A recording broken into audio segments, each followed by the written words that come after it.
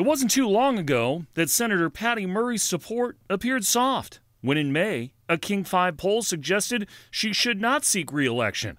But now, when voters were asked about a head-to-head matchup, it is a different story. Survey USA polled 650 adults, and of statewide registered voters, 49% said they would vote for Murray in a matchup with Republican Tiffany Smiley of Pasco, with voters on both sides of the state preferring the senior senator from Washington and with independents.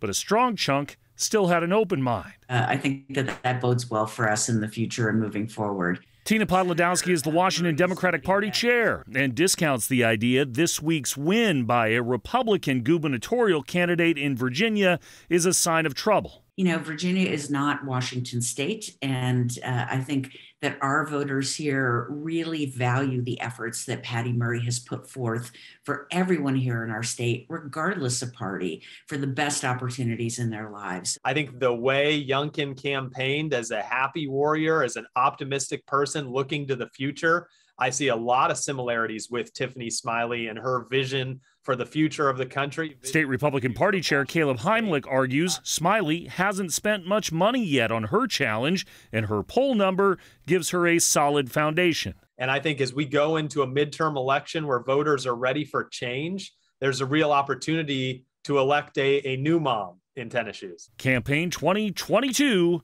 now begins in earnest. In Seattle, Chris Daniels, King 5 News.